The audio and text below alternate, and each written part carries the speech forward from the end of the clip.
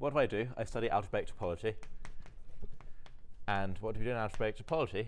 We try to find interesting algebraic invariants of spaces.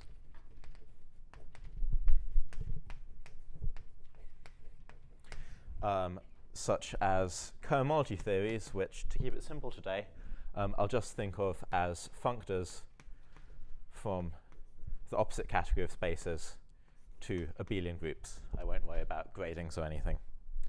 Okay, so what's an example of such an invariant?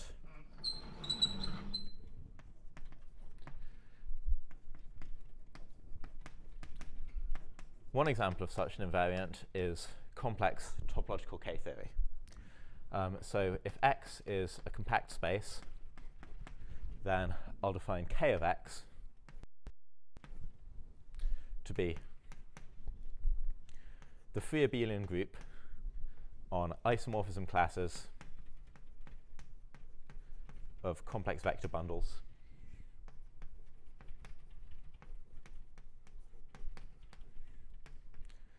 on my. And then I'll quotient out by the relation that addition of vector bundles is addition in this group. So I'm just going to say that the class of X plus the class of Y has got to be equal to the class of X direct sum Y. Okay, and that's a quantivariant function because I can pull back vector bundles, even takes values in commutative rings because I can take tensor products of vector bundles. This is the definition for compact spaces. If I have a non-compact space, then this doesn't quite work, and I have to fix it by writing X as a union of compact subspaces and defining the K-theory of X to be the inverse limit of these K-theories. All right. So there's an example of a cohomology theory, and a very nice one too. Is there a board behind this one? Yeah. All right. So I said I was going to talk about equivariant homotopy theory. What's that? Well, often in life we encounter spaces with a group action, right? And we might want to study those from the point of view of algebraic topology. We might want to find algebraic invariants of those. So I want to study invariants of G spaces, and here I'll take G to be a compact Lie group for now. Okay, and I might want to think about cohomology theories on the category of G spaces. So how can I find equivariant cohomology theories? Well, suppose I have just an ordinary cohomology theory that, again, I think of as a functor like this, which is homotopy invariant. Then I can define an equivariant version of F in a kind of stupid way. So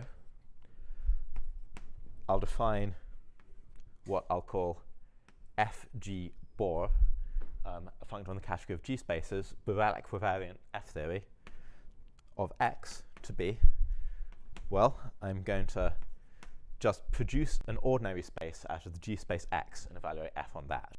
And that ordinary space is going to be, well, I'll take the product of X with this G space EG, I'll explain that in a moment for anyone who hasn't seen it, and take the quotient by G and just evaluate F on that space. And EG here is a contractible space with free G action.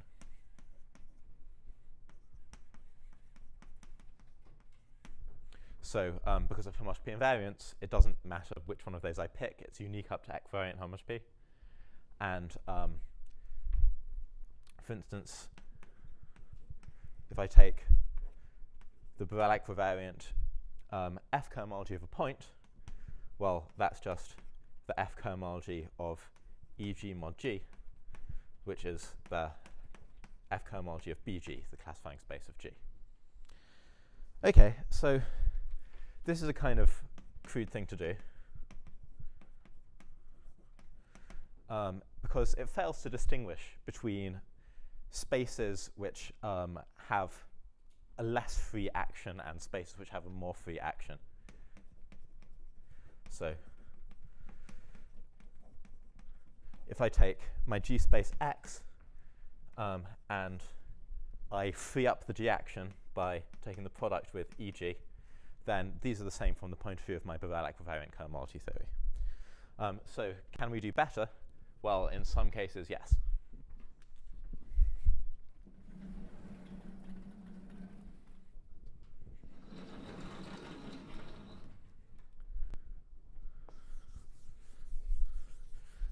So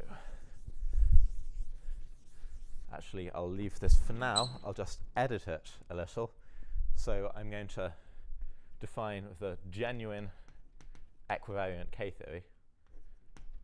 I'll write the genuine GK theory, which I'll just write Kg of X without the subscript that I had up there. And that's going to be isoclasses of G equivariant C vector bundles. So that's simply vector bundles with a fiber-wise G action, which is compatible with the G action on the base space X. And I'll just use the same relation by direct sum. So here I've done something different. I haven't just taken my G space, produced an ordinary space out of it, and evaluated a cohomology theory on that. I've really built G into the definition of the cohomology theory. Okay, and so note that this is strictly stronger than the Borel equivariant K theory I could define that way, because if I wanted the Borel equivariant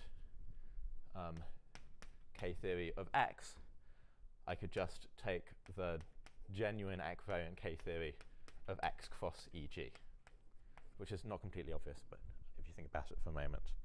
On the other hand, the genuine equivariant K theory of X and of X cross EG are quite different. So let's try to compare these two things.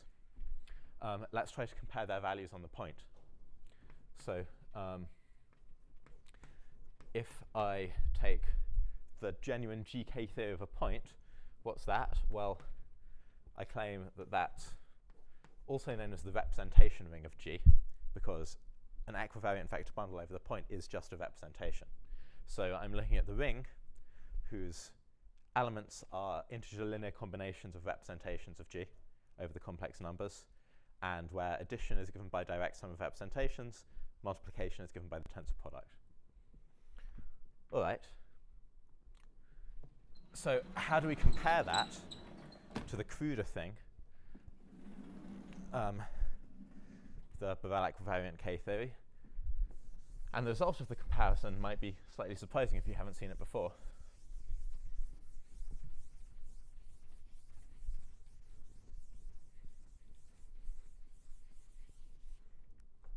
Well, since this is a contravariant functor, I can pull back along the projection from EG to the point, and that's in turn, that's the Borel equivariant K theory of the point, which is just the K theory of BG. All right. So the content of this theorem is really going to be a computation of this in terms of this representation ring here. Well, there's an ideal in here called the augmentation ideal, which is simply the kernel of the map from R of G to the integers that takes a representation to its dimension.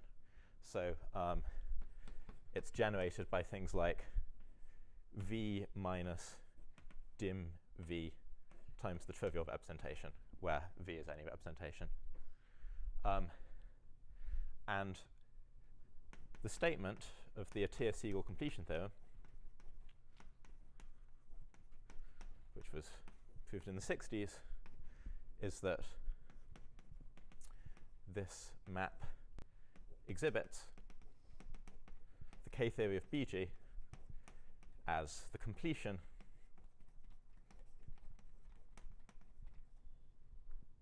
of R of G at the augmentation ideal. Okay, great. When did I start? Great.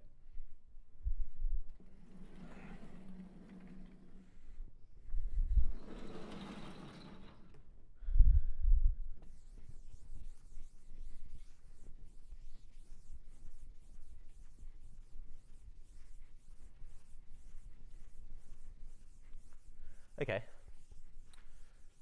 so that's K-theory. I'm going to talk about a different cohomology theory, which I won't quite define for you, but I'll say something about it. I'll write it as pi upper 0. It's called stable cohomotopy. Again, it's a homotopy invariant functor from spaces up to abelian groups. And it bears roughly the same relation to finite sets as K-theory does to C vector spaces. So you can think of it as K-theory over the field with one element, if you like. You can't give exactly the same kind of definition of this. If you try to imitate the definition of K-theory, you'd get something that only sees pi1 of your space. But this is really the right picture. Okay, so that's the cohomology theory you can talk about, and it also has a genuine equivariant analog going from, again,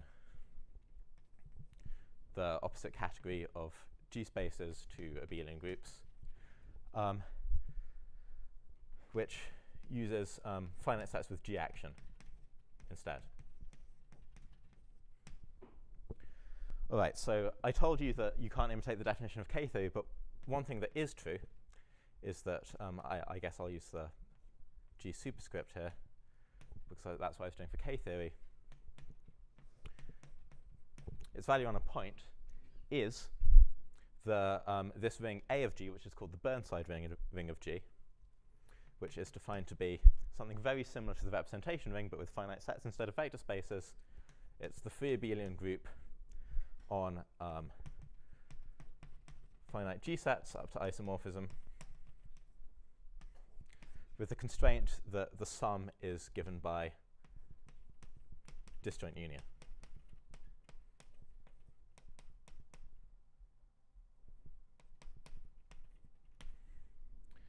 All right, so you can ask about analogues of the Atiyah-Siegel completion theorem for this cohomology theory, and this is a theorem known as the Siegel conjecture, although it hasn't been a conjecture for 30 years. It was proved by Carlson, Lin, Mahold, a whole bunch of other people working at different times. It was Carlson who finished it off. But the theorem is as follows, and you've probably guessed already, pi 0, G of a point. Well, it admits a map to the Borel version of pi 0 G on a point, which is, by definition, non-equivariant pi upper 0 of BG. And this is, again, completion at the augmentation ideal, which is defined in exactly the same way as it is for the representation ring.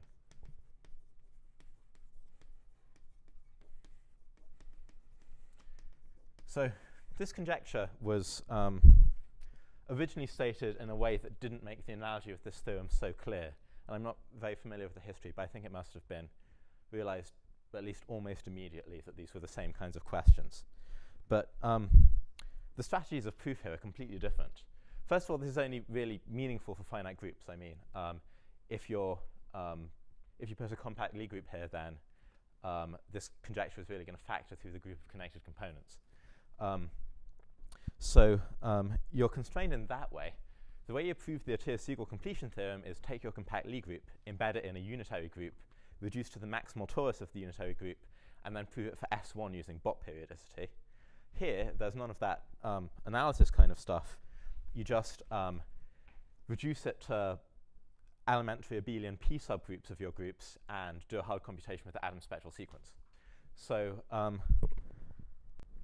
the question I wanted to pose is, how is it that two questions can be this formally similar and have such different proofs? Can we find a conceptual proof that unifies these two theorems? And, well, here's the version of the theorem over the complex numbers. Here's the version over F1. By talking about algebraic K-theory, we can also formulate versions of this conjecture that sit over Fp, or any commutative ring. So maybe whatever unified proof we find of these two theorems will extend to those cases as well. All right, thanks.